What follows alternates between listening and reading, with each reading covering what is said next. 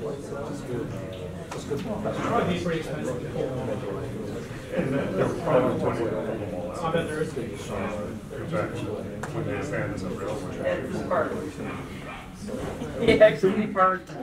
Hello, can everyone hear me? I'm gonna stand on my tippy toes so I don't mess with the speaker placement. Thank you for coming on this another beautiful Saturday afternoon.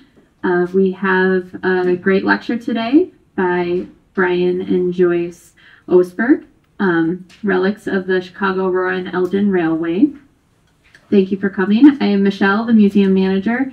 We appreciate you coming down here. Our construction project is still ongoing at the museum. We are open until 4 today, so if some of you mentioned you might head over there to see the exhibit. So there should be plenty of time after the event today. So thank you again for coming. We do have a couple more events coming up. Next Wednesday, October 11th, we have When Trolleys Rode the Prairie Path. It is a dual projector, going a little bit more old school with the slide projectors to present on a bunch of different photos that exist. A lot of the photos are categorized. If you look online, a lot of websites can tell you who took each photo, and a lot of the photos you'll see repeat photos.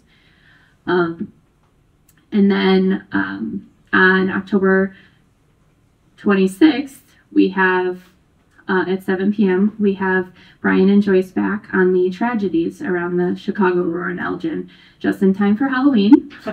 And so I know they touched on it a little bit last time. They might briefly mention it again today, but that one will go a little more in depth than that one, and I'm really looking forward to that one. Probably more, we don't have any kids today, but probably more adult oriented, so bring your little kiddies to that one probably. And then we also have in November, we have a presentation by our DuPage, wow, I'm only remembering their acronym right now, DuPage Society of Model Engineers, which is the engineers that built the train, the model railroad in our basement at the museum. They've been there for over 50 years. And so they will have a small presentation in the basement talking a little bit about the Chicago, Aurora, and Elgin that they have represented in the display, as well as the Pioneer Zephyr that they also have in the display. And you can find out more about their history as well. So without anything further, we will let Brian and Joyce get started on Relics of the Chicago, Aurora, and Elgin Railway. Thank you.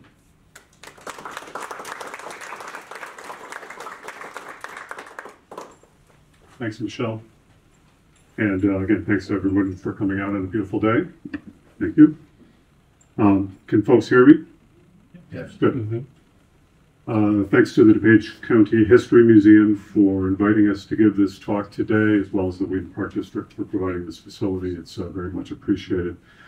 My name is Brian Osberg. This is Joyce Osberg over here. Our interest in this topic came about some years ago. We started a YouTube channel for regional history and prehistory. Maybe some of you have seen it, but we delve into topics like the CA&E, the Chicago Great Western, the Winfield Mounds, the St. Charles Mounds, etc. We've done a whole series of videos related to those topics. Right now, we're pursuing a rather epic journey across northern Illinois and into Iowa, following the trail of the Chicago Great Western. That seems to be a popular series, so a lot of people are enjoying that. This is a big topic today, believe it or not. There's actually a lot of relics and artifacts remaining of the CA&E. We'll talk about why, but there's a lot left, and we view it as industrial archaeology, and there's still a lot to find.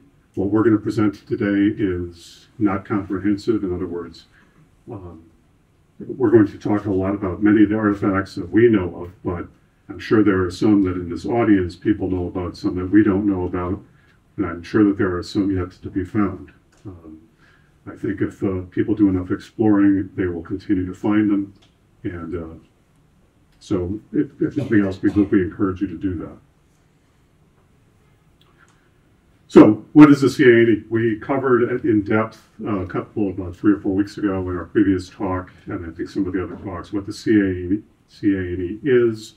It was the Chicago, Aurora, and Elgin Railway. It was launched in 1902 from Cleveland Syndicate, so we owe the Illinois Prairie Path to this Cleveland Syndicate, by the way. It was an electric interurban, high speed, that could travel speeds up to 70 miles an hour, or possibly beyond. And they served the western part of Chicago and the western suburbs of Chicago all the way out to the Fox Valley with about 60 miles of trackage. The hub was right here in Wheaton. There were 3 major branches, one extending out to Elgin, one extending to Aurora, and one extending from Wheaton into Chicago at 52nd Street initially, and then at Wells Street later on. There were 4 spurs over the lifetime of the railway, one going to Geneva off the Elgin, one going to Batavia off the Aurora, and 2 heading south from Bellwood, one to Mount Carmel and one to Westchester. We'll focus on the major branches and the 2 major spurs of Geneva and Batavia. It became the Chicago, Aurora, and Elgin Railway in 1922 after it had gone into bankruptcy in 1919 and was reorganized. So that's how the subtle name change occurred from the Aurora, Elgin, and Chicago to the Chicago, Aurora, and Elgin Railway. And when it did reorganize, it jettisoned the Fox Valley trolley system.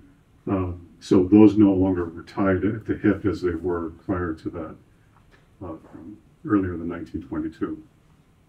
So this railway persisted and faithfully served the western suburbs until 1957, when passenger service was abruptly shut down. Freight service continued. It limped along for another 2 years. 1959, that finally closed down. And then in 1961, the CA&E abandoned the right-of-way. There was no money. There was no money for cleanup. The only thing that was removed tended to be the things that could be recycled, like the rails and so on, so those were torn up. But everything else was pretty much left behind.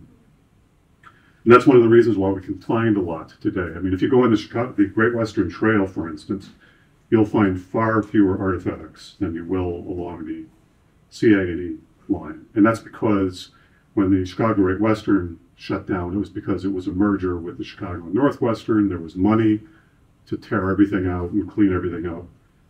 Whereas with the CA&E, there wasn't any. It was just abandoned.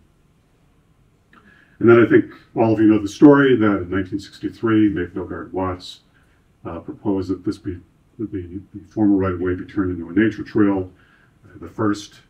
Possibly the first rails to trails trail within the United States. And we're living with that to this day, and we get to enjoy the Illinois Prairie Path ever since. So let's go back to 1911. This is a 1911 circuit map. This was pretty much when the Aurora, Elgin, and Chicago was in its heyday, arguably. The only thing missing from this chart, I'll try to speak up if I can move back and You forth. can take that, it should read. So a few things to note from this 1911 picture. So by this time, we already have the railway going all the way into Wells Street into Chicago. We've got the Elgin line, of course. We've got the Geneva spur that was built in the 1909 timeframe. We've got the Batavia spur, which was part of the original 1902 build, as well as the Aurora line. We've also got the Mount Carmel spur that was built in, I think, 1906. And then the Westchester spur is the only thing missing. That came down at about the same location. That was built in 1926. But this particular map pretty much shows a fairly complete picture, which is why we're going to refer to it again and again. And it also shows the Fox Valley trolley system that existed from Yorkville all the way to Carpenterville. So this was a really expensive electric interurban that also went out to DuPage and also out to Belvedere. So it was a vast interurban network that existed back then. So like I said, today's discussion, we're going to focus on the main line, the Elgin, the Aurora, and the two major spurs, the Geneva and the Batavia.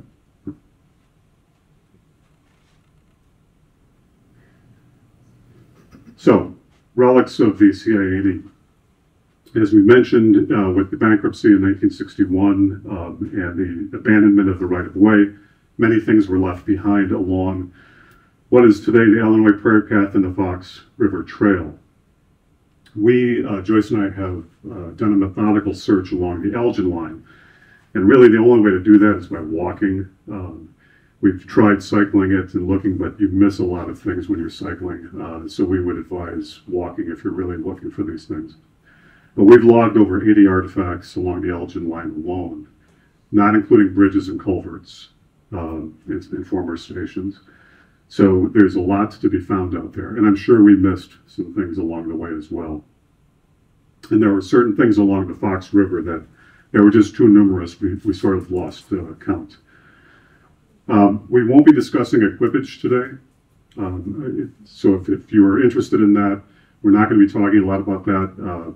There is a lot of information relative to that, particularly if you go to the Fox River Trolley Museum in South Elgin, you go to the Illinois Railway Museum in Union. They have many fine examples of some of the older cars and newer cars that the AANC and the CA&E used. You can examine them up close, you can get on them, you can ride them. We were fortunate enough to have been, they allowed us to actually drive one of the St. Louis cars at the Fox River Trolley Museum a few weeks ago, and that was quite a thrill, actually. So when we talk about relics, what are we talking about? And basically, we've got about 7 categories that we split these things into, and we're going to talk through as we go through and explore each of the major branches. So, of course, there's the station buildings, former station buildings that still exist, and they're either purpose-built or they're leased. So not all of the stations that the CA&E used were purpose-built for the railway. Some of them were leased, as we'll see. Some of them are in situ, in other words, they're right where they were built, and some of them have been displaced. They're moved. Do I win a prize or what? Yeah. The other thing is other buildings, auxiliary buildings that still exist. So there's a few administrative buildings out there. There's some automated substations that still exist out there. There are, of course, bridges and culverts from 1902 that still exist. There are underpasses and subways. And there's a myriad number of concrete bases that had different functions. Some were signal bases, some were light bases, some were the flagstop bases, where the flagstop was situated, and some were for railroad crossings. And you'll find them all along all of the branches. We were discussing with the person sitting up to the front here that our experience has been that the Elgin line has the most number of artifacts of all the branches that exist. Why? We don't know, but seems to be where most of the artifacts were left remaining. Many of those concrete bases are in situ. Some of them are displaced. They've been bulldozed away from their original position for various reasons. But they're there. Many of them are hiding in the bushes, so you have to kind of look for them very carefully. There's a few examples of existing trackage still exists out there, sidings. We'll talk about those. And there's probably more than we know of, by the way. And the final category is topographical traces. That's the most vague, but I think you'll see what we're talking about here, where as a result of the railway, you see altered roads, or you still see the shadow of the former trackway in the aerial views of the area for electrical easements and so on, utility poles that still exist and still mark the path of the former railway. And if you look carefully, you'll see those, either on the ground or actually up close on maps. So we'll go through each of the branches and talk through what's, to our knowledge, still there. And again, there might be things that you all know about and we're not yet knowledgeable about. We'll start with the Elgin branch, which was about 16 miles in length. It was the last major branch to have opened in 1903, the spring of 1903, several months after the main branch and the Aurora branch opened up in 1902, late August of 1902. And again, our experience so far has been that the Elgin branch has the richest set of artifacts, as we'll see. So we'll talk about each of those categories that we mentioned a few moments ago. So you've got the 4 remaining stations from the Elgin line. You've got Prince Crossing in the upper left-hand corner. You also have Clintonville in the lower left corner. The Clintonville station is in South Elgin. The Prince Crossing station is in West Chicago along Prince Crossing Road, conveniently. These were 2 of the original substations that were built to power this railway in 1902. And they not only powered the railway, but we often say this, they also powered local communities, industry, farmers. These buildings served a key transitional role from steam and manual power to electric power. So we think that these buildings are a vital part of the history of DuPage County and Kane County. The Clintonville station in Kane County is owned by the Kane County Forest Preserve and is occupied and leased by the Valley Model Railroad Association. It's in good stead. You can visit it any Sunday. They'd be happy to let you take a tour of it, so that's something we'd encourage you to do. The Prince Crossing Station is owned by Wheaton Academy. It's fenced off. You really can't go in around it. You can get some pictures from the street, but that's about the extent of it. Believe it or not, the Clintonville station and the Prince Crossing station looked identical in 1902. Prince Crossing has had 2 additions put on it, one to the west and one to the east. One was probably a passenger waiting area, this one here, and this other one was probably put on for maintenance purposes. Probably in the 20s, no doubt. There are also 2 displaced stations that you can find from the former Elgin line. The upper right picture there is the Wayne station. That's at the Fox River Trolley Museum. You can go see that today if you chose to. It's a 12 by 12 foot wooden frame structure with gable ends and wide eaves. Nice little building. And down below it is the Hollywood or Renwick station. It's an 8 by 8 foot wood frame structure. It's also at the Fox River Trolley Museum. And that's much more exemplary of many of the former stations that used to exist, particularly in the many of the rural stops along the CA&E. They tended to be rather humble wood frame structures that you tended to see out in the countryside.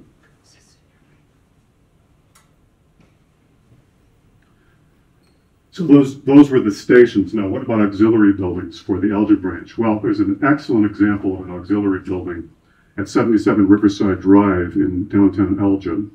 It's another substation, electric substation, built in 1908. And I can tell that because there's a big sign on the front of it. It's all of our deductive logic to figure that out. In any event, it's still a fine looking building. It's in good stead. This was built, excuse me, in 1908, particularly for the, not so much for the CA&E, to power the CA&E, because they already had 6 substations doing that, but it was more for the Elgin Trolley and Elgin Lighting. So this was another example where the CA&E was powering the communities of that adjoined or were adjacent to the railway. So that's what this substation was all about. It served potentially as a backup to Clintonville if Clintonville ever had a problem, went down. But to our knowledge, that didn't happen. So that's another example of a building, an auxiliary building that exists along the Elgin line. Then regarding bridges, well, there's quite a few former bridges and underpasses associated with the Elgin line. This is many of them, or most of them. We're not going to talk about all of them, but these are the many photographs that we've taken, except for that one, which isn't really photographed.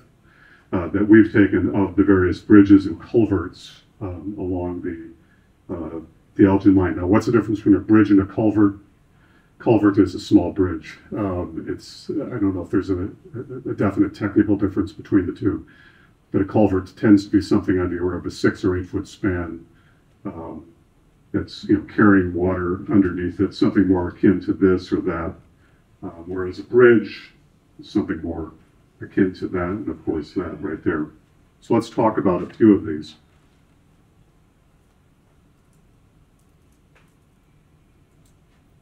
So in the upper left, I think many people are familiar with that bridge. It's today called Volunteer Bridge. It's in Wheaton. It was at the very start of the Elgin branch. It's a steel truss bridge built in the 1907 timeframe. We've never been able to pin down an exact date for it, but it was built in that timeframe. And it replaced a wooden bridge. We do have pictures of the original wooden bridge that not only spanned the Chicago and Northwestern line, which is what this line is here. So it carried the CA&E over the Chicago and Northwestern line. The second bridge is the Wesley Street Bridge right here. So it's actually 2 bridges. And the Volunteer Bridge carried it over the Chicago and Northwestern. This high bridge, as it was originally called, was repaired and restored and rededicated in 1984 after the abandonment of the railway and the dozens of volunteers that worked to restore the path that ended somewhere back over here into downtown Wheaton. So this bridge required a lot of work before people could walk on it or ride their bikes on it and so on. And it was a small army of volunteers that did that. And so the bridge was rededicated in 1984 in their honor and renamed Volunteer Bridge as a result. And that happened in the volunteers from the 70s and 80s. The bridge over here, the next major bridge you encounter heading to the northwest, the Elgin line, is the Winfield Creek Bridge. Now, hundreds of people walk and run and ride over that bridge every day, and I think most people don't realize what a substantial bridge it is. It's a concrete arch bridge. You can see some decay there. But in any case, it's got about a 25-foot span.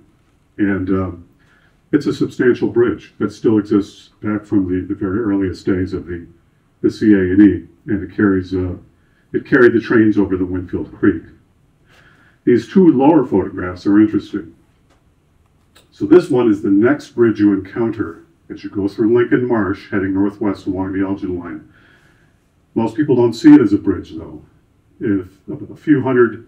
Several hundred feet south of Jewell Avenue, if you know where that is.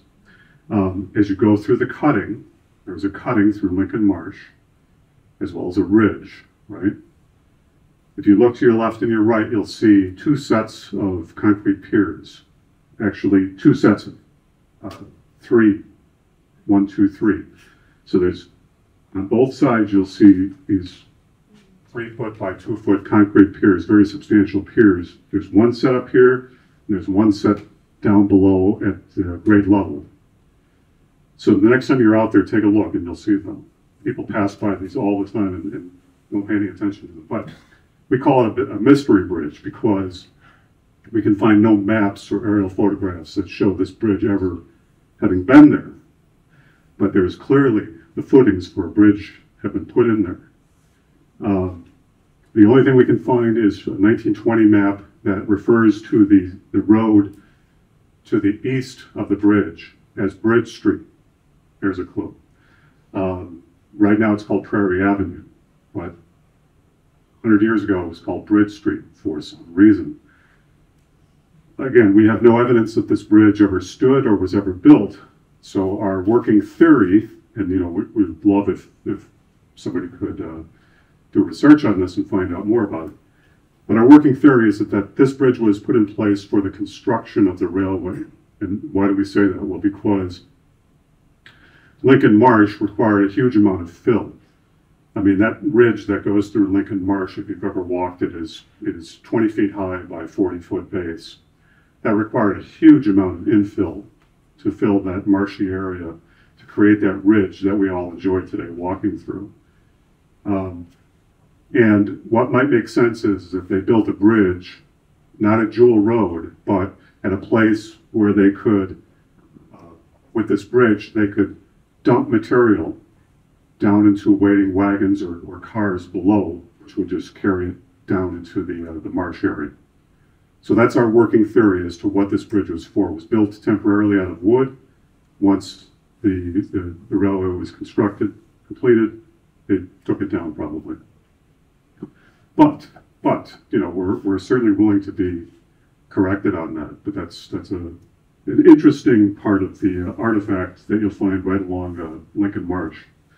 Similarly, you'll find very similar piers north of Clintonville, between Raymond Street and the Clintonville station. You see these enormous concrete piers that have toppled out of the hillside. Looks something like a ruined temple along there. Many of those concrete piers are buried in the bush, so you have to carefully find them.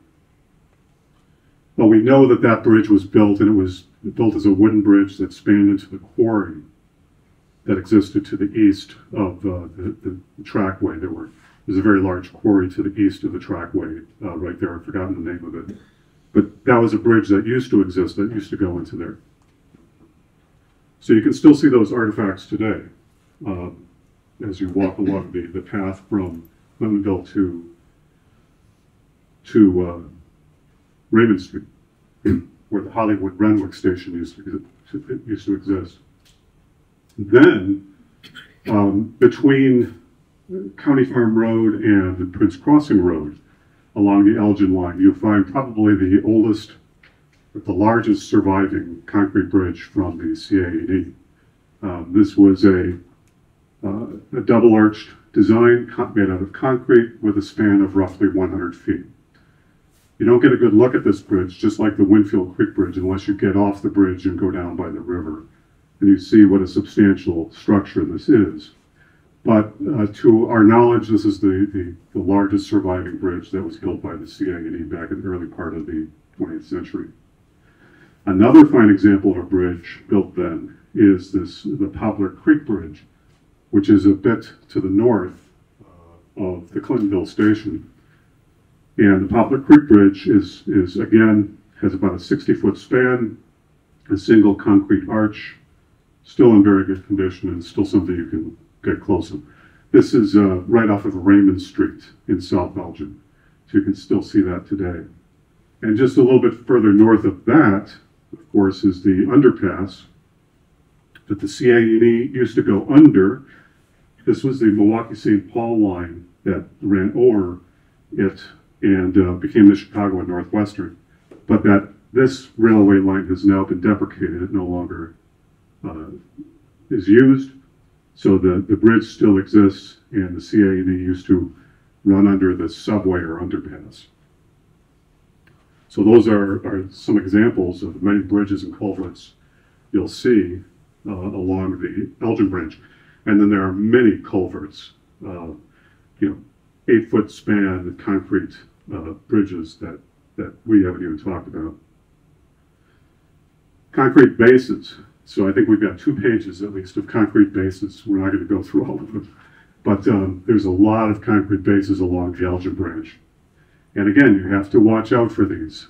Some of them are very evident, and some are hidden away in the bushes.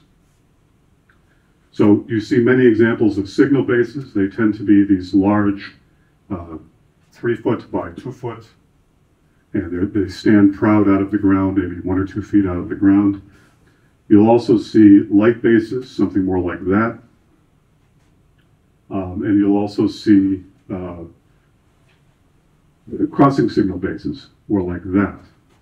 So this particular one, this is the one by Lincoln Marsh. Yeah. So this is the one in Lincoln Marsh. And then this particular one is by Clintonville, and it was for the crossing signals. There used to be crossing signals in the middle of the road. I think it was Kenyon Road. And it got bulldozed and pushed into the bushes. And so this still exists. You can still see what would have been the 2 posts coming out of the ground here. And this particular concrete base is for a flagpole. So if you go by the Lincoln Avenue station, which is the first station after Wesley Street, Lincoln Avenue. Look in the ground, you'll see the square concrete base is where passengers used to come up and pull the chain and set the flag to let the motorman or conductor know that there was somebody waiting to be picked up.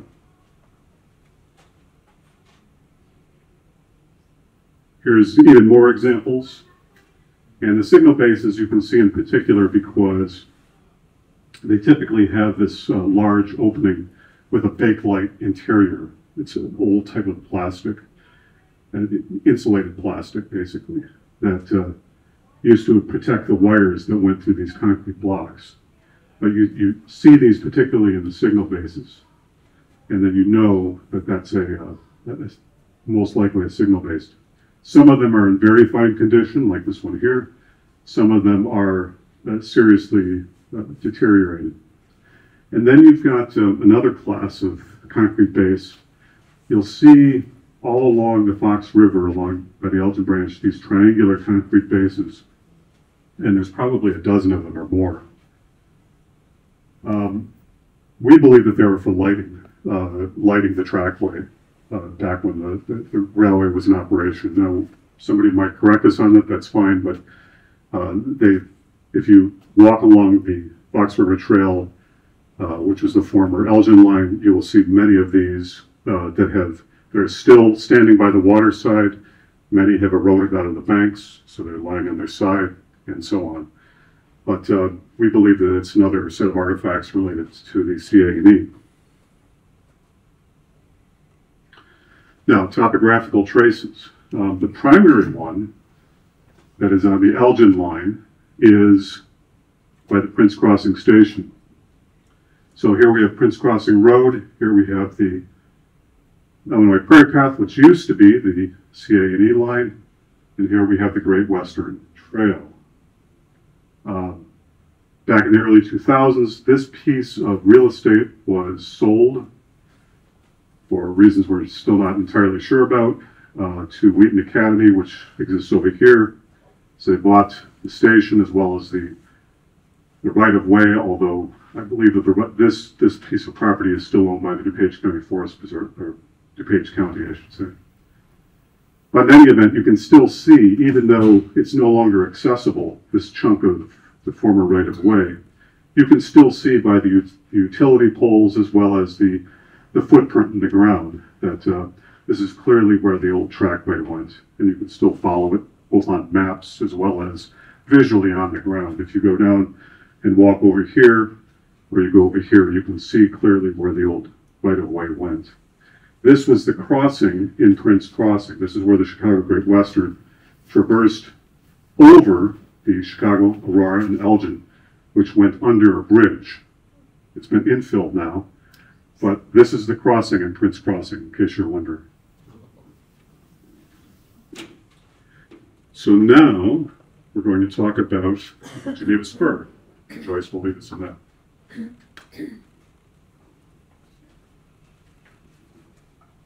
So the Geneva Spur was built in 1909 and closed down in 1937.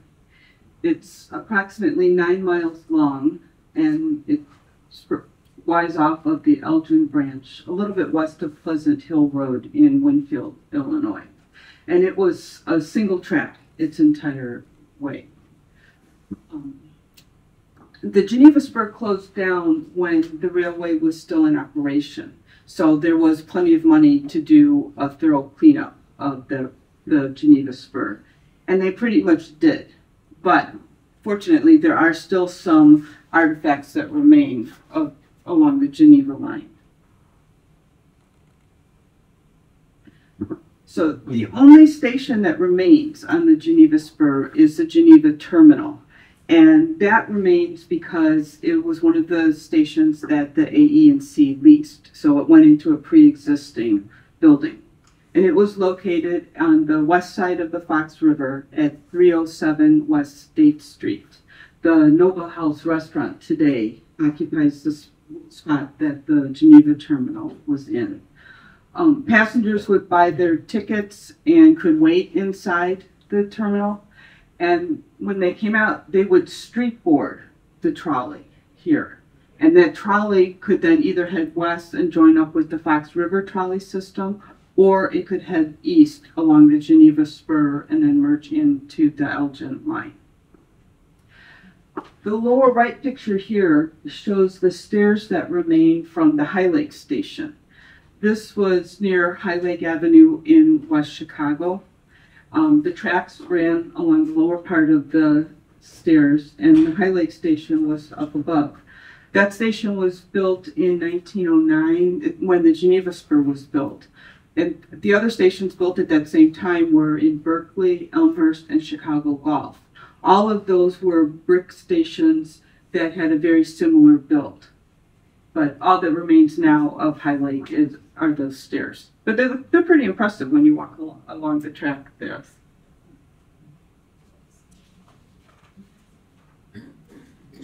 There are still a few bridges and culverts along the Geneva Spur. The largest is the bridge that once spanned the west branch of the DuPage River. That bridge had a span of about 80 feet, and there were 4 piers and 2 abutments. They're all still there, although they're not all standing vertically at this point. This is located in the Winfield Mounds Forest Preserve. The upper right photograph is of a small bridge or culvert. It's about a 10-foot span, and that's located between the Winfield Mounds Forest Preserve and the High Lake Station.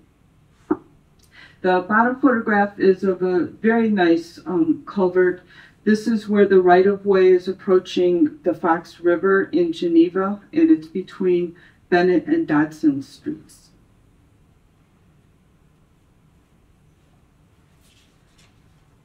We found just a few signal bases along the Geneva Spur.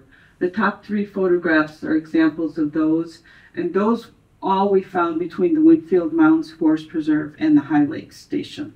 You see a theme here, there's a lot still in that area, which is also where these lower 2 photographs are.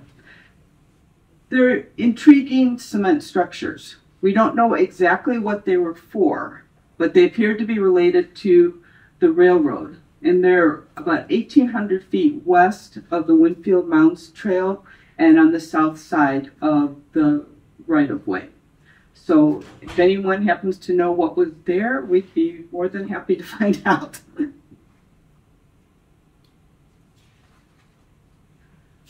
There are a few topographical traces still remaining along the Geneva Spur. This one is near where the Geneva Spur wide off of the Elgin branch.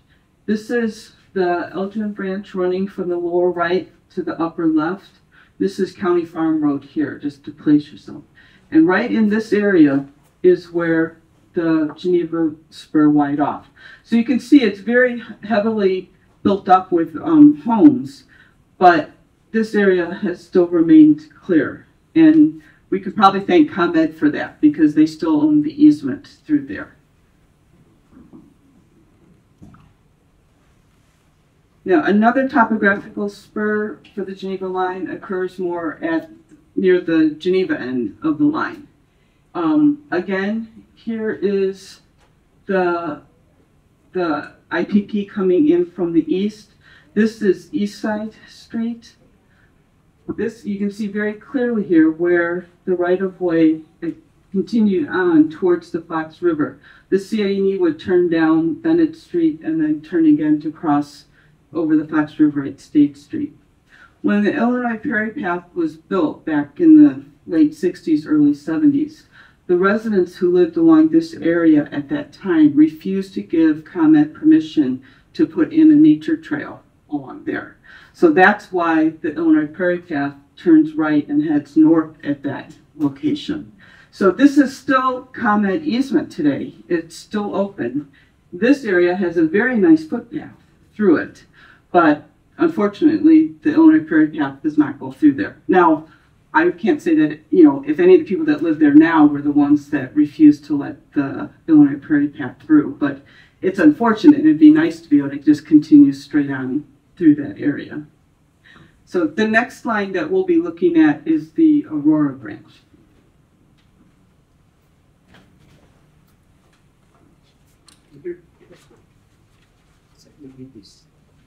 So, the Aurora Branch. This is one of the parts of the original 1902 build.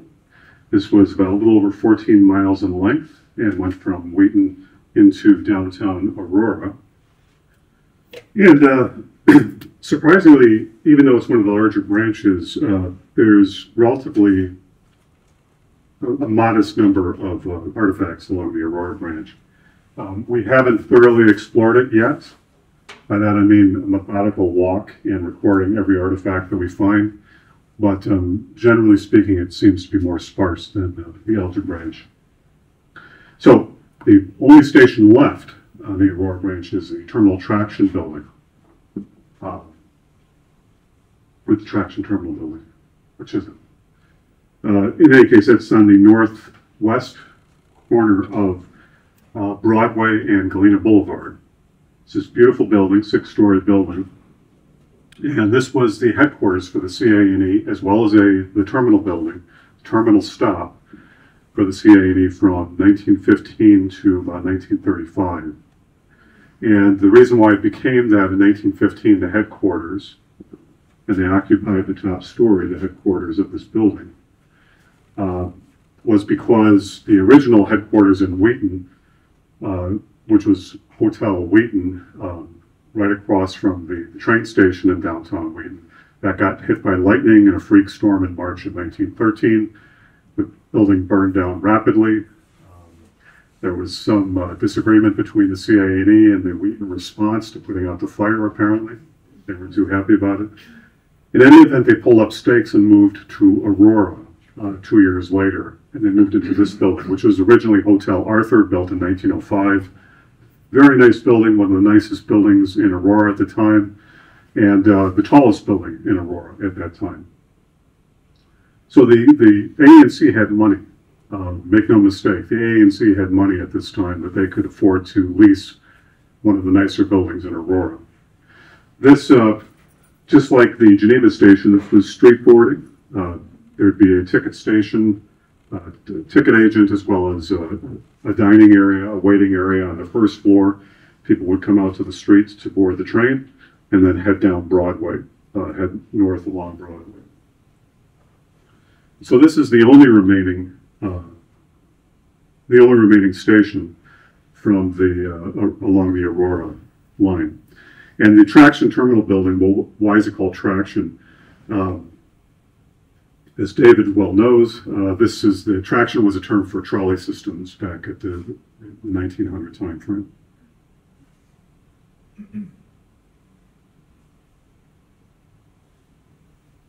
There we go. There's only a handful of bridges that still exist. There were more. For instance, there was a bridge by Warrenville going over the West Branch of the DuPage River that has been since replaced.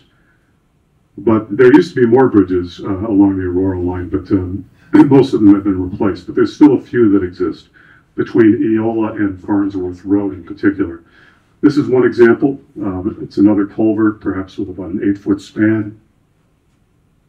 I often think these look like dolmens from the UK. I often wonder if the dolmens in the UK were the sign of a former railway that used to exist in the Stone Age time.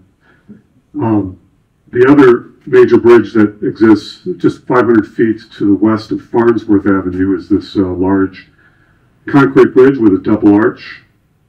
I think that's about a 40-foot span. And I think this is the remnants of Indian Creek, actually, that's coming through here. So there's a few examples of bridges that still exist along the Aurora line. And then there's quite a few signal bases, concrete bases. Again, not as many as we've found along the Elgin, but there's still quite a number. And just heading from Wheaton outwards, this one here is, if you've ever walked between Roosevelt Road and Arbor Street, downtown Wheaton along the Aurora Branch, to the east side of the path, closer to Arbor Street, you'll find this very nice signal base sitting there. It's back in the bushes. Not a lot of people see it, but it's there. When you go down to Chicago Gulf, you'll see this large concrete chunk embedded in the ground. We're not sure exactly what it is. It could be a signal base that's been upended.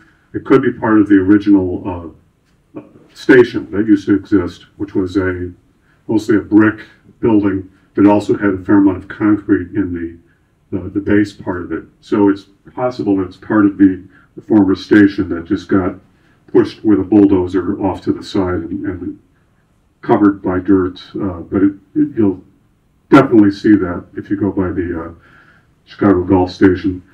A little further down the way, when you get to the Plomondon Station, Plomondon was a few thousand feet north of Orchard Street. If any of this is resonating at all with any of you. But as we'll see, this was probably an example of a base for crossing signals. And we'll find out why that might have been there when we talk about topographical traces. Then when you head a little bit further southwest, you come upon these artifacts here. And you'll notice that these are signal bases that are displaced. They're not in their original position. They've been moved from their original position. And they're all fairly close together. And they're just east of St. James Farm? Yes. St. James Farm. A working theory is that they used to be on the old McCormick property and got bulldozed off. There was a station on that property that was purchased by the McCormicks around 1920 called Gary Road. We have no evidence that that station stayed in existence after the McCormicks purchased it. We could be proven wrong about that, but we have seen no evidence that it still existed after the McCormicks purchased it. In any case, you find these large signal bases that have obviously been moved with heavy machinery, pushed into the right-of-way into the bushes. So there's a reasonable probability they originally were on the old McCormick property. As you move southwest, there's other excellent examples. One right there, one right here, signal base this is between Weisbrook and Plomondon. And then a few more as you head further southwest. So again, you can see these as you're walking along the Illinois Prairie Path, and you keep a careful watch for them. Now there's 2 or 3 excellent topographical traces of the Aurora Branch. The first is along close to the Fox River, and this is where the original line came along the Fox River here. Illinois Avenue would be about right here, if you're familiar with that area. Illinois Avenue would have been there. The CA&E would have come right up along here and gone and then connected up with what is today the Fox River Trail. But today, if you take that bike path, you are rerouted off in this direction, right here. And you have to go up to Aurora Avenue, cross over, and then reconnect to the Illinois Prairie Path. So all of this property and this property was sold at some point. So you've got light industry on both sides of Aurora Avenue here. But if you're standing along here, you can see the utility poles clearly marking the way of the former railway, going behind all of this light industry, crossing Aurora Avenue 25 at an oblique angle, and then continuing on across this, what's now a parking lot. That's Hanks Avenue, and then continuing on with the Prairie Path today. By the way, the Hanks Avenue substation was right about here. So remember those 6 original substations I talked about earlier? One of those was right in this open spot, which has been absolutely cleared of artifacts. A second very good topographical trace along the Aurora Branch is, so here you've got Winfield Road, here you've got St. James Farm, here's the Illinois Prairie Path coming right here, and here's Butterfield Road, just to orient everybody. So the Prairie Path comes along, makes a sharp turn today, goes along St. James Farm, and then you go under a bridge and come along Butterfield Road, cross over Winfield Road, and then you pick up again right along here. Now, the original line, as you can plainly see from this aerial photograph, is it went right through with the southeast corner of St. James, and then cut off this corner here as part of the original trackway. And it actually went under two bridges here. There was a bridge that the CA&E went under, a road bridge that carried Butterfield Road over it. And just right over here, there was another bridge for Hoy Road. The Hoy family lived somewhere right over here where Blackwell is. But the Hoy Road, which sort of branched off here, went up along in this direction. There was another bridge right here. And curiously, that bridge has been, where the train went under that bridge, an underpass, a subway, it's been infilled today. And now it's a lake. So that low area where the underpass went is now a small pond or lake. But if you go into St. James Farm, you will clearly see the line of utility poles that show and mark the former location of the CA&E going through St. James Farm. And the original Gary Road was probably in this area here, Gary Road Station. And those artifacts I talked about were just right here. So if you just go in that location right before the Prairie Path heads south, go in the bushes and you'll see several signal bases lying on their side, mysteriously. A third topographical trace, and probably my favorite, is in Wheaton, South Wheaton. So here's Weisbrook Road, here's Plumondon Road, and here's the former CA&E trackway, which is today the Illinois Prairie Path, right along here. And here's Orchard Road. Warrenville Road. Have you ever wondered if you've ever gone through this area? You've got this mishmash of roads trying to head north. You're making all these extreme oblique turns, thinking, what's going on here? Am I in the right place? Well, Warrenville Road, if you look at this map carefully, this was the original Warrenville Road that came straight through here before the railway came through. See that? Very clear. And that was Warrenville Road. It was a straight beeline from Wheaton to Warrenville. They knew what they were doing when they built roads back then. They didn't build it this way.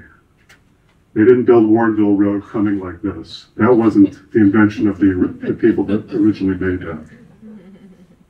They built a straight road going to Warrenville, heading southwest. When the railway came along, it was a very oblique angle, as you can see, to the original road. Very oblique. And one thing about those oblique interchanges or crossings were they were very dangerous. They tended to be very dangerous. I mean, looking over your shoulder to see if a train's coming, they tend to be a place of lots of accidents.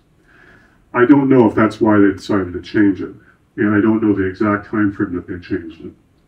But it was in the early part of the 20th century, probably in the 1900 to 1910 time frame. But you can clearly see where they've rerouted Warrenville Road south to Orchard Road, back up to Warrenville Road, and heading south again. So whenever you pass through that area, and I've done this hundreds of times, and you're thinking, what's going on with this road? You can thank the CA&E for that, because that's a direct result of the CA&E going through that neighborhood. So that's one of my favorites, because we still live with that today, even though the railroad's been going for 60, 70 years. So now we'll talk about the Batavia Spur, which came off the Aurora line. The Batavia Spur was part of the original 1902 construction of the AE&C, and it remained open until the railroad was abandoned in the late 50s, early 60s. It widened off of the Aurora branch at Eola Junction, or Batavia Junction, as it was also known. It was about 6 miles in length, and it was single-tracked along its entire length.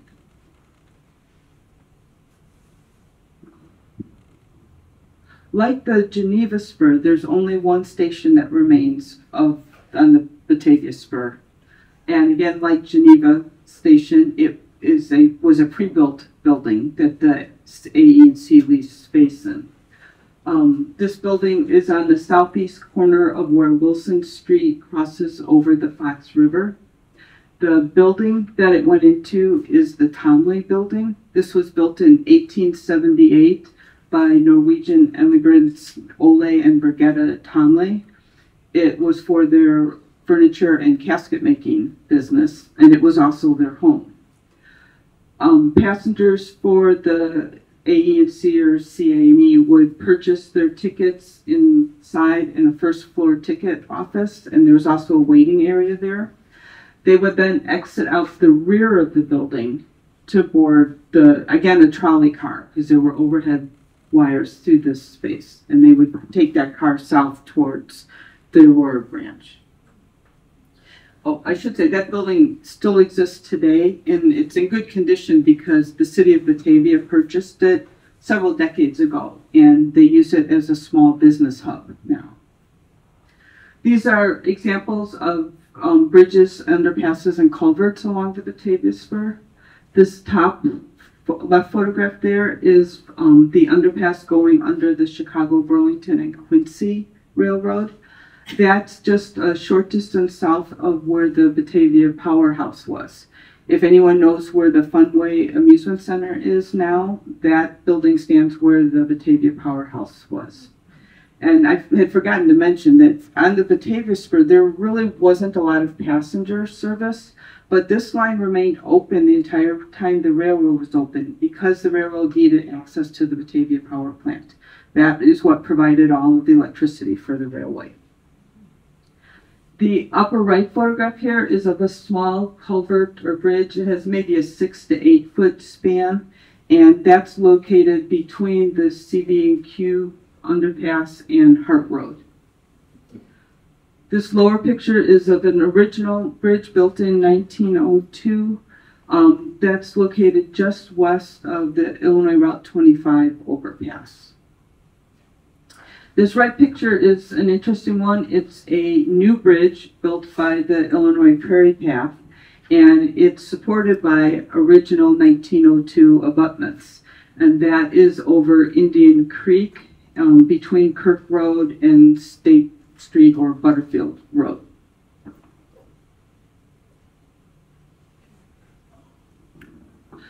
We've only found a handful of artifacts along the Batavia route, but in all honesty, it's another one of the lines we haven't done a meticulous search for. We have not walked every foot of this spur yet.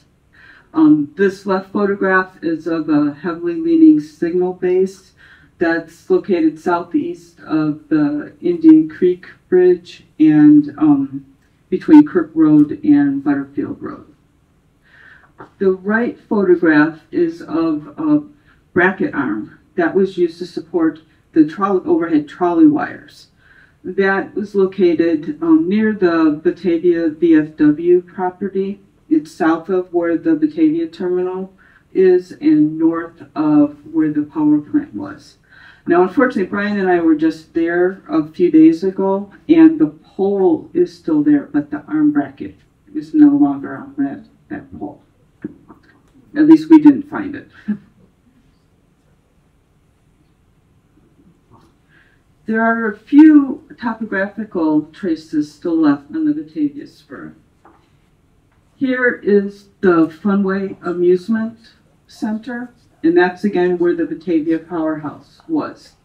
You can see, this is the Fox River Trail, but you see the right-of-way coming up and heading north.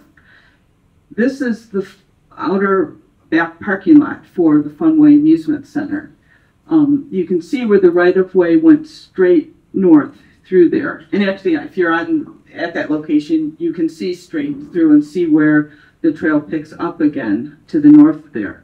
The official Fox River Trail, though, curves around closer to the Fox River. Just south of that location here is the Glenwood Park Forest Preserve. The AE&C built Glenwood Park near the Batavia power plant, and they built it and then advertised it largely to people in Chicago, city dwellers, to come out and spend the day in the country and get away from the hustle bustle noise of the city. And this also was a way to encourage ridership on their trains on the weekends when people weren't commuting and using their trains. Another topographical trace on the Batavia Spur occurs where the Batavia line joined with the Elgin line.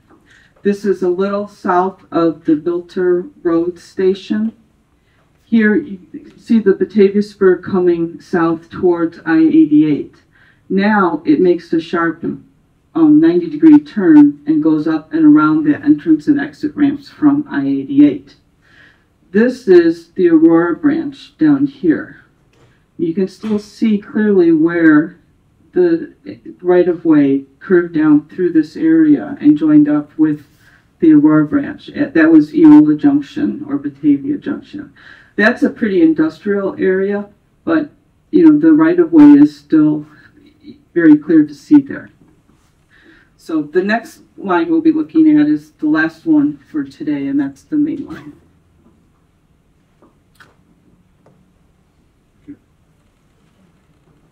So main line, the main event, if you will. We're going to focus on the area from Wheaton to Maywood Forest Park. Primarily that's because that's where the Prairie Path is today. It's more accessible.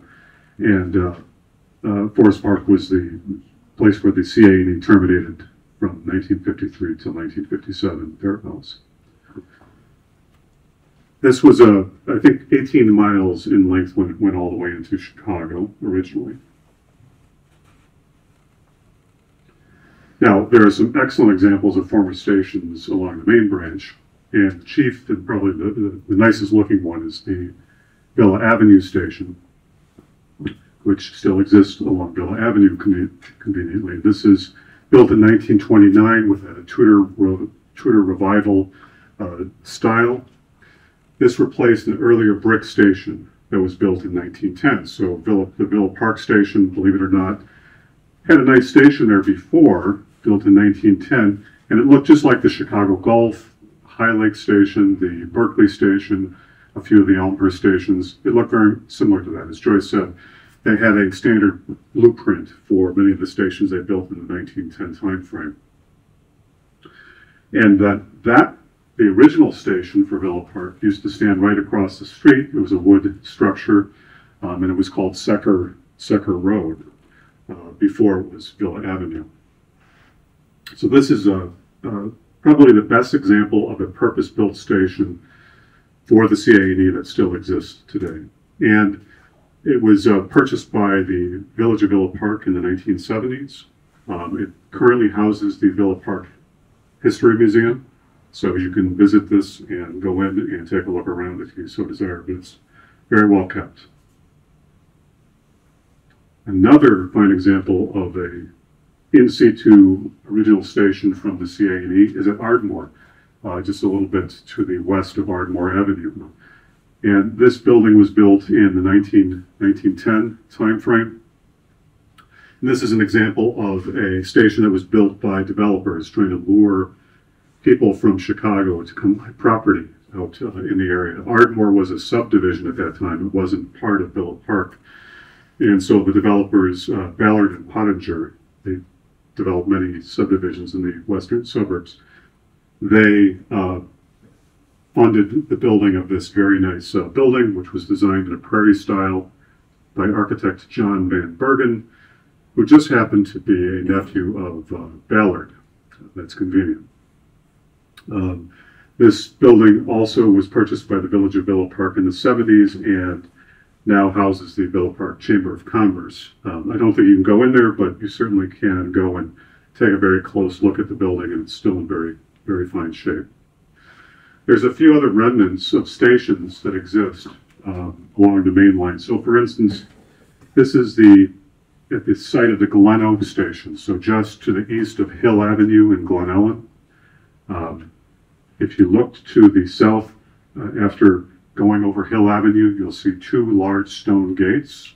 Those were the gates that people used to go into and out of the country club, the Glen Oak Country Club. going to the train station, which was right along the Illinois Prairie Path today. And about 50 feet to the east of these gates, you'll still see the foundation of the train station, still there. It's under debris, leaves and so on, but you'll find it. There's the corner of the foundation right there. It was about a 10 by 20 foot wood frame building. But you'll still see the raised platform right along there. There's also one too, we didn't put it in the slides, but we just saw it the other day, by College Avenue. If you go by College Avenue, you'll actually see the wood timbers that held up the platform and the raised platform for a small wooden frame building that existed right there at College Avenue as well. So at 2 or 3 of these sites along the main line, you'll find remnants or residue of the earlier stations.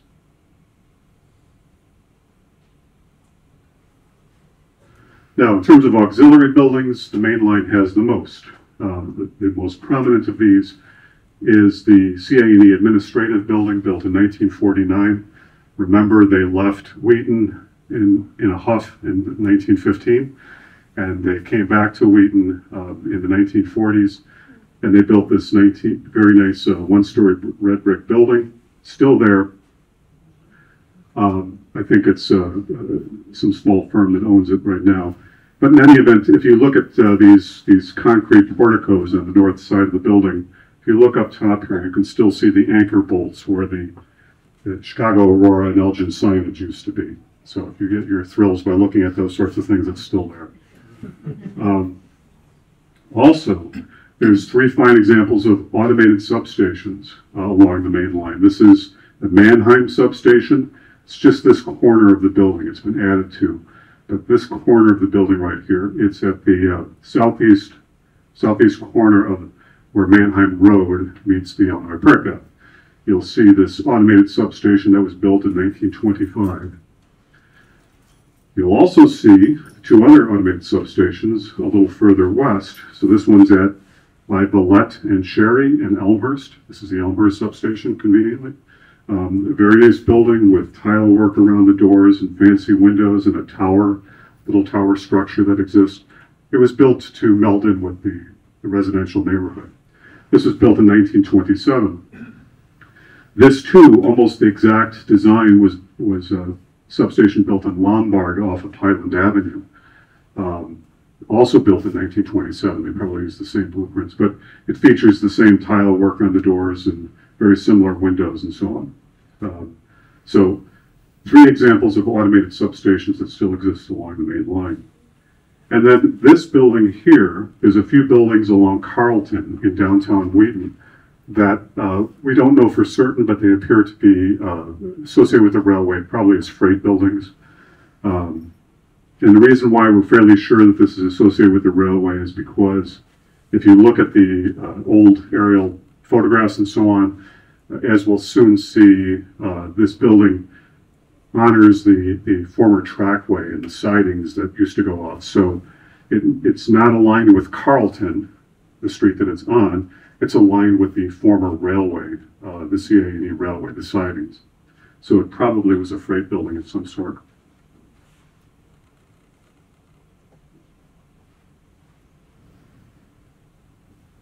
In terms of bridges, there's a handful. Again, many of the larger bridges have been removed from the main branch, but there are still some excellent examples. You've got this large underpass or subway at the Indiana Harbor Belt, for the Indiana Harbor Belt, which passed overhead. And this is by 25th Avenue in Bellwood. Huge concrete structure. So the CA&E went under the Indiana Harbor Belt, and the Chicago Great Western went right through here. So it had parallel tracks right next to the CA&E. This was built around 1931-32, and it replaced a large wooden structure that existed that burned down. But this was, still is, kind of a marvelous concrete structure that still exists in Bellwood. A little further west in Hillside, you'll see this bridge that was built in 1937, the Wolf Road by Wolf Road. Wolf Road used to be a grade level crossing, but there were a lot of accidents between the railway and the Wolf Road. automobiles and trucks that passed along Wolf Road. And so in 1937, they built a bridge over Wolf Road that carried the CA&E train overhead. And you'll see these Art Deco pilasters on each of the four corners of this bridge. And the Art Deco betrays the time period it was built in 1937. In Glen Ellen, the underpass by Hill Avenue. Hill Avenue is up here. There used to be a underpass subway for the CA&E that went under Hill Avenue, under a steel bridge. That's been all infilled. This is looking east. There's no remnants of the bridge that still exists, but you still get a really good sense of where the Prairie Path all of a sudden veers off to the south, where the original underpass for this bridge went. And just several hundred feet to the west of that, you'll see this huge pier sitting off to the south side of the Illinois Prairie Path. And what this is part of, and if you look on the other side, you'll see more piers lining up the cut of the railway. And what this was for the pedestrian bridge, the steel footbridge, pedestrian bridge that went over the CA&E. You might have seen it in some of these old photographs. But that's still a remnant of that old bridge that still exists. And then very innocuously in downtown Wheaton, just to the west of Triangle Park in Wheaton, you'll see this little culvert, about a 10-foot span, that was part of the original CA&E build. So, and again, that's another little bridge that people go over all the time and pay no attention to, but it was part of the original infrastructure of the CA&E. In terms of signal bases and concrete bases and so on, there are still some excellent examples of signal bases along the main line. This one is probably the one furthest east that we found. This is at 13th Avenue in Maywood, right next to a large electric structure. This one is just over Illinois Route 83 in Villa Park on the south side of the Illinois Prairie Path at Monterey, I believe. There's another one in Villa Park, probably a light base, several blocks to the west of there. And then we see multiple, whole concentration of artifacts in Lombard by Brewster Avenue and Lombard Avenue, by the intersection. So if you go in the bushes back in there, you'll find many of these concrete bases that probably serve different purposes, whether they were lighting signal bases or for crossing signals. This is an example of one that's in Glen Ellen on the north side of the tracks. That is that curve that goes through Glen Ellen by the Glacial Ridge, not too far from the Glacial Ridge. You'll find this very fine example of a signal base. And then when you get into downtown Wheaton, again, people pass by these all the time. There's a cluster of 3 of these concrete bases, signal bases or lighting bases. This is between President and Chase Street. So there's 3 back in the bushes. And if you look carefully, you will see them right along the path there. In terms of trackage, we know of at least 2. And there's probably people in the audience who know a few more, I'm guessing. But this one here is the siding tracks that were in the Westmore Supply. So this is a view looking to the southwest. And this is in Westmore Supply. It's heading back towards the tracks, which run right along here. And it would have carried supplies into Westmore Supply, of course, right at Westmore Road in Lombard. Another one that technically is probably part of the Aurora line, to be fair, is this particular siding. You still see the siding tracks in the gravel for the wall fill building, which is at the northwest corner of Carlton and Child Street. So the northwest corner of Carlton and Child Street. You'll see this set of tracks that goes into this building here, which also probably was a freight building for the CA&E back in the day. Because remember, this is an aerial photograph of the southwest corner of Wheaton circa 1955. That was a completely different place than it is today. Today there's a lot of apartment buildings and so on. But 1955 and earlier, the entire southwest quarter of Wheaton was a rail yard with a huge maintenance shed. You have the dispatch tower right on the south side of the Liberty today. There's the Elgin line coming swooping down into what would be the apartment complex today. Here's the Aurora line cutting right through what would be the apartment complex today.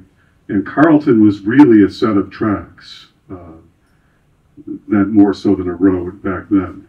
And there's that building I talked about that curves. The building curves to align with this siding that goes off in this direction. And you can see all the other sidings that go off to the west. And there's the wall-fill building right there. And tracks would come up and be able to go right in front of the wall-fill building. So you can see how this landscape has changed thoroughly in the last 70 years. But there's still a few clues left on the ground. So Carlton was a set of railway tracks back in that time frame. You can still see the Elgin line coming down. It would have swooped down into what is it didn't make that severe turn like it does today. It would have swooped down, come into the apartment complex, and then come up behind the dispatch tower, which is right there, and then it would have merged into the traffic. And one giveaway on this map too, it's very subtle, but you see Liberty comes along and all of a sudden makes it jog north, and it comes over this way. That's because there used to be a bridge right there. This little jog, there used to be a bridge where the automobiles would go under and the CA&E would go over that bridge. So that bridge was at like an angle here. And Liberty used to come along and go up at this angle and then come across. And you still see that little jog in the road to this day as a result of the CA&E. There's the administrative building, there's the dispatch tower, and this is where the maintenance shed used to exist. So again, a dramatic change, but there are still a few subtle clues in the ground regarding the original railway. Another major topographical trace much further to the east in Bellwood. So here's Butterfield Road in Bellwood. Here's Mannheim Road. Here's the Illinois Prairie Path coming in and basically ending at Mannheim Road. And this is where you take your life in your hands crossing Mannheim Road. If you've ever tried to get across there, you know what I'm talking about. But yeah, when you're on bicycles or walking trying to get across Mannheim Road is pretty terrifying. But in any event, so this is where the Prairie Path continued. And you can still see, even though this land was sold off to light industry by Cook County in the 1960s, you can still see through the old parking areas and so on, honoring the old right-of-way that came right through there. So, again, on the aerial photographs, you can see where the old line used to go.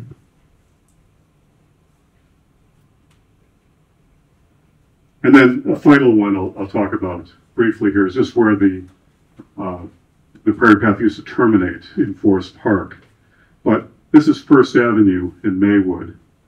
And this was where the old terminal was for the CA&E. And this is, right here is where the Prairie Path comes along and ends at the trailhead. There's a trailhead right there in Maywood. And what the railway used to do is go southwest, right along here to Harrison, and then come back up and then loop around right in the parking lot of what is today the Metro parking lot. But you can still see that, again, you've got these modern roads and parking areas that still honor to some degree the original right-of-way that used to cut through what is today a very built-up area. So it's just kind of intriguing. And I think this area might be interesting to explore for other artifacts right along in there.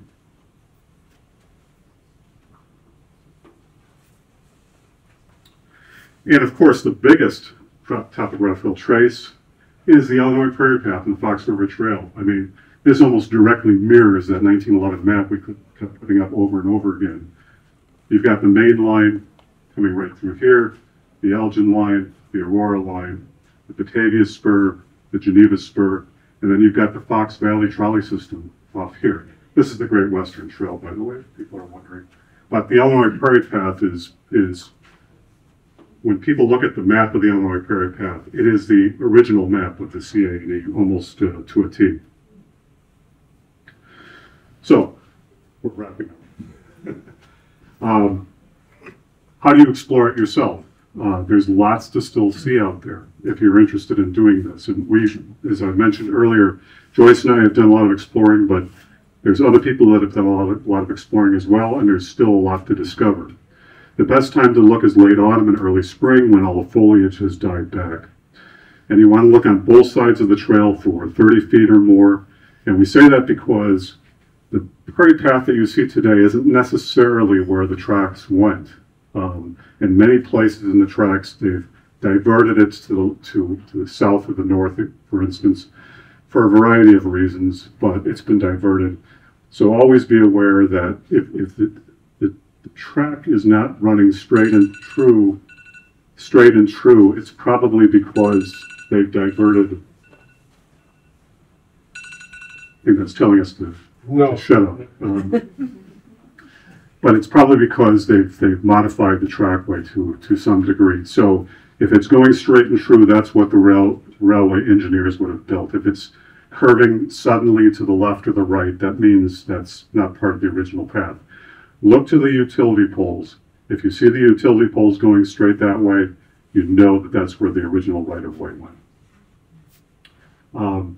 Artifacts tend to cluster near crossings. So that's the other clue to look for. Or you'll see signal bases around curves or where the elevation changes significantly. And that's because you needed signal bases to tell the motorman or conductor if the approaching section was to proceed or not to proceed or to stop. And the other little clue is we tended to, with our smartphone, we set our smartphone to record GPS on any photograph that we take. I suspect many of your phones work the same way. So just turn that on so that whenever you take a picture of an artifact, you always get a good GPS location of where that. So when you go back to find it, you can find it. Many times we have had difficulty refinding something if we didn't record the GPS coordinates for it. So that's just something, a good practice to do. For more information, there's tons of websites that you can get, look at Facebook groups. There's the trolleydodger.com. David Sadowski, who runs that, is here. So that's an excellent website to look at. Multiple good books, The Great Third Rail, The Story of the Chicago War and Elgin Railroad, First and Fastest periodicals, our YouTube videos, and places. The DuPage County History Museum has a new exhibit on the CA&E. It's well worth seeing. Go see that.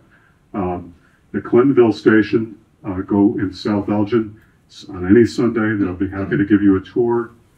The Illinois Railway Museum in Union, Illinois, and the Fox River Trolley Museum in South Elgin. Both great places to visit if you want to know more about the former CA&E. Oh, were people taking a picture of that? I'll go back. Sorry. We need some question and answers. Yeah. So now this is the part where we'll do Q&A. If there are any questions or comments, great thoughts. Oh, sorry. Yes, David. Okay, the Batavia powerhouse was abandoned some point before passenger service was abandoned, because I have a picture taken. Someone went into the abandoned powerhouse in 1954, went up to the second floor and took pictures. Mm-hmm. So when was it abandoned? We don't know offhand, but I think it was torn down in the 1960s, as I recall. but I don't know when it was officially abandoned. I think part of the problem with the powerhouse, just for other folks, is that the original powerhouse was designed to generate 25 hertz of 26,000 volts of alternating current. That's much slower than modern standards of 60 hertz, so you'd see lights flickering and so on. So part of the problem with the old powerhouse was it would have been very expensive to upgrade it and update it. And so it tended to fall out of disuse as a result of that by the 1940s, 1950 timeframe. But yeah, you had this magnificent, it was actually a very nice, well-built building made of stone and brick, sitting there along the Fox River that looked in a complete state of disrepair from some of the photographs I've seen from the early 60s and so on. But I believe it was torn down in the 60s. So we don't know offhand, but if we find out, we'll let you know if we can find any information about when it was officially shut down or abandoned by Commonwealth Edison. But I think, no, I take that back. I think the CA&E continued to own it, right? The CA&E continued to own it, not Commonwealth Edison, into the 40s and 50s. Yeah. So that's an excellent question. Does anybody in the audience know? No. Other questions, comments, great thoughts? Yes, this gentleman. Was the entire line electric powered, and if so, how was the electricity delivered? Okay, that's a whole topic unto itself. Yes, it was all electric powered. There were some diesel engines that ran on like freight occasionally and so on, or maintenance locomotives. But all of the passenger and most of the freight was done by electricity. It was 600 volts direct current. It was delivered by those substations we talked about: Clintonville, Prince Crossing, Warrenville, Maywood, Hanks Avenue, and Aurora. And it was delivered either via trolley wires, overhead trolley wires in the urban areas, and the third rail everywhere else. And that was one of the distinguishing features of the CA&E, and that's why it was called the Great Third Rail, was because when it was built in 1902, it was a huge experiment to use a third rail to power such a large railway. It had been used, third rails have been used for much smaller railways prior to that, but never for something that was 50 to 60 miles in length. So a lot of the industry was watching what happened here in the Midwest to see how it worked, and it worked out well. But it was delivered via the third rail that would put that 600 volts onto the third rail, or via the overhead trolley wires. As we mentioned a moment ago, the powerhouse generated 26,000 volts of alternating current, three-phase, and the substations converted, they transformed the 26,000 volts to 600 volts of AC, and then rotary converters changed it to direct current. And then it was applied right outside the door, so to speak, of those substations to the rails. Did that answer your question? Yes, it does. Thank you. Okay, sure. We have a whole series of videos on that, by the way. The Clintonville, watch the Clintonville. We're quite proud of that. Yes? Securing land rights is one thing, but was it difficult to get permission to build bridges over roads or rivers, or especially competing rail lines? Well, I think, so they made all their purchases for the right-of-way in 1901, and there's still books that show the original purchases. For over the competing rail lines, I think the rule is that the one that comes second has to build the infrastructure. So when they went over the Great Western, they had to either go under or over. But there's nothing that prevented them doing that. I think there was the usual negotiation with the other railroad about doing that. And I'm sure you're aware there was always, they probably traded off with each other. But I think as long as they didn't do anything stupid, I think they allowed them to build those things. As far as roads, most of the initial crossings with roads were at grade level. the vast majority. And over time, as many of those proved to be unsafe, they would build bridges or underpasses and so on. But the vast majority, I think, I'd be curious about Hill Avenue, but the vast majority were grade level crossings that got converted. And I think that was done reluctantly because it was done with cost a lot of money to put in those bridges. But they probably did it because they were getting sued by people who were killed or severely injured at those crossings. And there were, if you study the old newspapers, there were a lot of lawsuits against the CA&E, as well as other railroads, when people were injured or killed. So, that gentleman back there. From Wheaton into Chicago, was it a double track the entire way, but the other direction, was it all single? Yes. Generally speaking, so the main line was all double tracked. There'd be sidings, etc. And the Elgin and Aurora and these two spurs were all single tracked with occasional double track. So, like the track from downtown Wheaton to Chicago Gulf, for some reason, was double tracked. They also purchased enough right-of-way to make it double-tracked on all of those lines, but they never got to that point where they did that. But yeah, it was single-tracked for most of the branches. This gentleman. In Carpentersville, there's a factory called Otto, and there used to be existing tracks when I used to work the property, and I don't know how it would actually, and the tracks were going, we went up there, and I would like little rounds, I didn't even know what it was, and there were tracks, and now we went up there, it's gone, but does that have a connection to it? Well, it could very well with the Fox Valley trolley system that did go down to Carpentersville.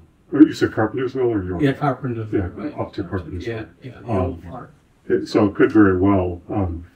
We're planning to do a series probably next summer on the Fox Valley trolley system. So we don't have a lot of experience with it right now, but we hope to in the coming year. And Otto, the factory is old and it's like some of the substations, and it's still in existence. They're still used buildings. And you say it's a substation or it's a? No, I'm saying I don't know. It could have, but right now it's a factory. Oh, I see. And it looks like a lot of stuff you're showing. I see. Yeah, it's very possible. We'll be able to answer that question better in about a year. Okay. That's the line that went from Carpentersville to Yorkville, right? I think so, yes. That's the hypothesis. Yeah. The woman back there? Right behind you. Yes. As a person very interested in our beautiful environment, hearing that we had an electric rail system, it's just like, wow. Were the auto industries or the fossil fuel industries opposed to this experiment? No, I don't think so. I mean, David could probably speak to this, but the electric interurbans of the late 1900s and early 1900s, late 1800s, those were the dot-coms of their day. There were dozens and dozens of interurbans built all throughout the United States. It was extremely popular. Electricity was the newfangled technology that everybody was interested in. So electricity was sort of like was the internet in the 1990s, like AI. We hear a lot about AI today. Did you want to say something, David? Or? Well, there are really two factors involved. It was the main one was the construction of the expressway, I-290, the Congress Eisenhower Expressway, was one factor. But the other factor which kept it from surviving was the fact that it had competition. It had competition at pretty much all the major places that it went to. The CB&Q went to Aurora, Chicago Northwestern went to Wheaton, and Geneva, and the Milwaukee Road went to Elgin, and then of course in the city they were running on the tracks of the eventually Chicago Transit Authority. So it was the other railroads were opposed to aid government aid. And then, of course, in those areas in DuPage County and such, the residents there didn't want to pay increased taxes, so that it all conspired to put it out of business. Did that answer your question? Yeah. Yeah, it's the usual suspects. But by the way, we had the same reaction when we first started looking into this. We had ridden the Prairie Path for years, and we knew it was a railroad, but we didn't. It's an electric road? Wow. I mean, that was sort of when it caught our attention that when it sort of became galvanized and started looking into it and studying it. But yeah, it's a shame that this extensive network that went all the way out to Belvedere and went all the way out to DeKalb and went way south beyond Kankakee and went up through Michigan and so on. This entire network got dismantled over time. So it's pretty amazing. Yes. Did people get killed by the third rail? We have a whole series of videos. So, come to the next talk. We're going to talk about that. But the short answer is yes. But it's not as frequent as people think. You had to be grounded to, in other words, touching with bare skin, you had to touch the third rail and you had to touch ground at the same time. So usually when people got electrocuted, it's because they fell or they were thrown in a car accident. Those were by fell, people are walking along the trackway, they stumble and fall, and they land on both the third rail and the running rail. People got hit in cars and they were thrown, and sometimes they landed on the third rail and the running rail. They got killed that way. It was a horrible way to die. But generally speaking, like I said, you had to be pretty careless to put one foot on both, or touch it with one hand, or be in bare feet, or you had to be sopping wet. That would be another condition. So the primary way people got killed with the CA&E was getting hit by the train, either in a car or as a pedestrian. That was the primary way people got killed. So, yes, so. Is there any risk that certain segments of the path where developers can get their hands on segments of the things? What's the ownership of the path with such a...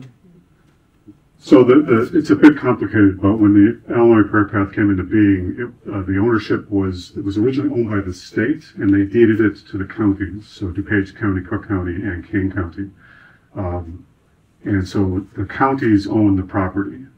Now, early on, there was some land grabs that occurred in Cook County and Bellwood and so on. I don't know the details of how that, or Joyce doesn't know the details of how that occurred. The one by Prince Crossing is a bit of a mystery, how that happened, because that was, I think, the last sale of land of the Illinois Prairie Path that I'm aware of to a private party. So generally it's protected by the county owning it. That's the good thing. But yeah, there's been some cases that, how did that happen? We're not entirely sure.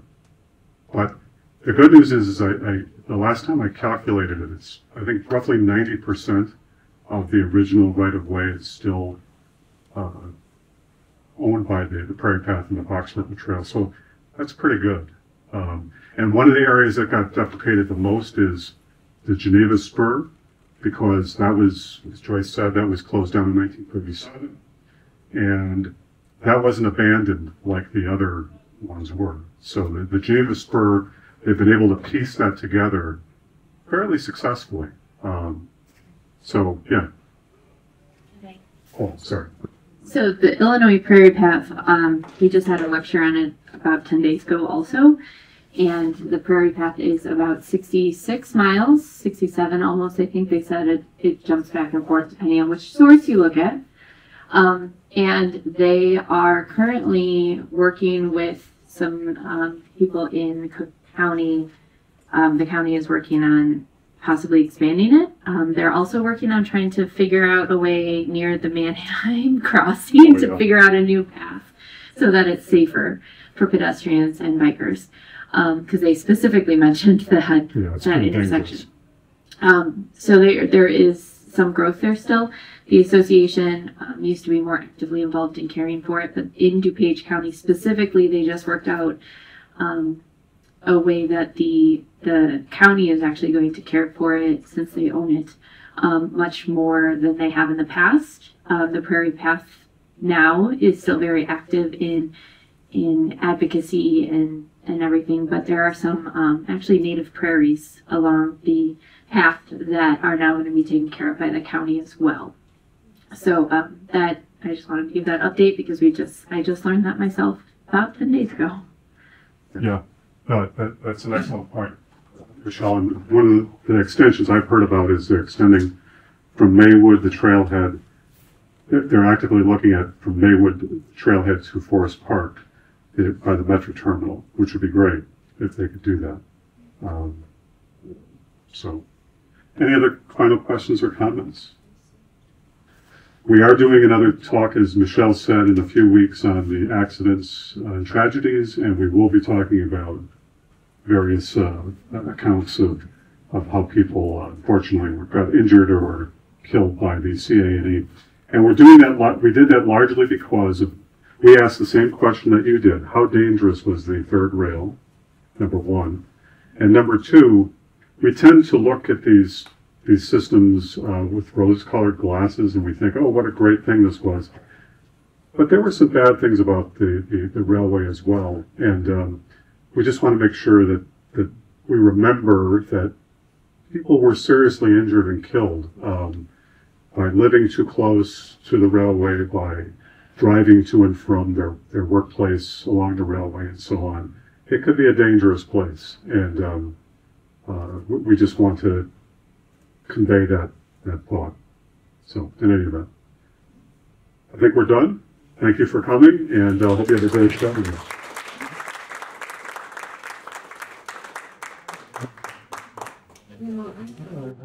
Think though,